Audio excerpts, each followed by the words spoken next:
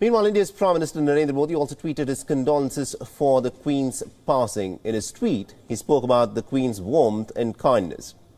He recollected his two meetings with the Queen in 2015 and in 2018, and these, of course, are the tweets that the Indian Prime Minister put out, along with pictures from both of these meetings. Now, during his 2018 visit, he was, of course, given a royal welcome, including a pretty special event that was hosted by the then Prince Charles, who has now become King Charles III.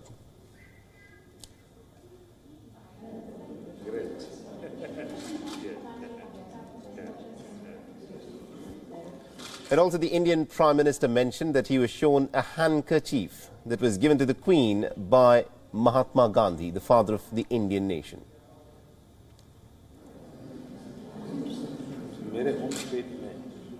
And this, of course, was a handkerchief that was given to the Queen on the occasion of her wedding with Prince Philip way back in November 1947.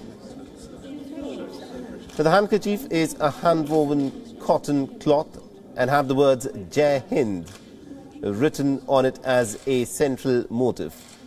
But the Indian Prime Minister then said that he'll always cherish the Queen's gesture of showing him that handkerchief that had been given to her so many years ago, back in 1947, by the father of India's Indian nation, Mahatma Gandhi. WION is now available in your country. Download the app now and get all the news on the move.